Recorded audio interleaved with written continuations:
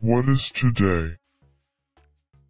Every day is special and we help you to realize it. Saint Crispin's Day falls on October 25th and is the feast day of the Christian saints Crispin and Crispinian,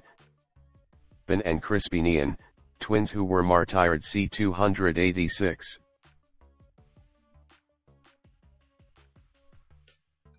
It is a day most famous for the battles that occurred on it, most notably the Battle of Agincourt in 1415.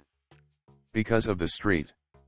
Crispin's Day speech in Shakespeare's play Henry V, calling the soldiers who would fight on the day a band of brothers, other battles fought on Crispin's Day have been associated with Shakespeare's words.